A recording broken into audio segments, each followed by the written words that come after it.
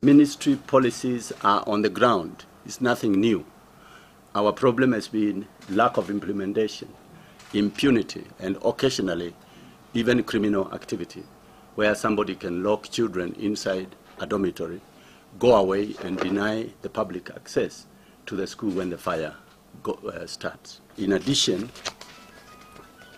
it says dormitory windows must be without grills and should be easy to open outwards. You can see that these windows were all bad. There was no way these children could escape, whatever they did. So they were inside. Technically, whoever locked the doors was putting them in a coffin.